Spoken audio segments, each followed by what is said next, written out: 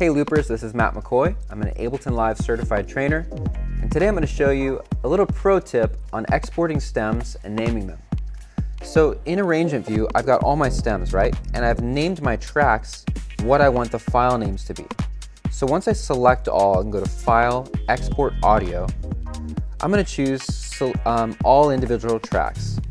I'm going to go ahead and export these as WAV files and hit Export. Now I'm going to just go ahead and create a folder on my desktop called Lion and the Lamb Custom, because I customized this track. Now what I'm going to do is I'm going to go ahead and name my tracks. I'm going to call it Lion and the Lamb. Then I'm going to name it underscore the tempo, which is 90, underscore B, which is the key.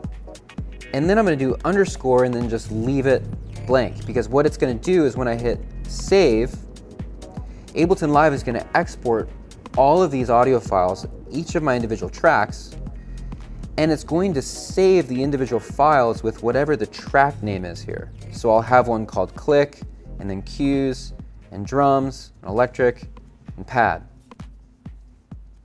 So let's wait until those are done exporting.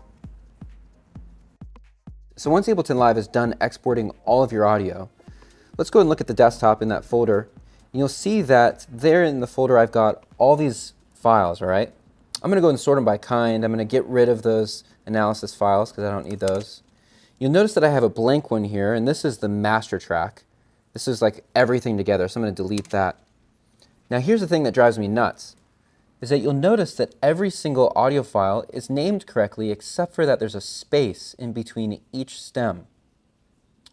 So it says B underscore space electric. If you want to get rid of that space, here at Loop Community we created a special app that will remove that space in bulk.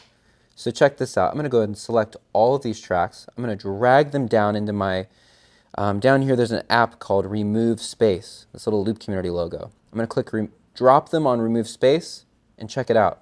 The space was magically removed from every single audio file.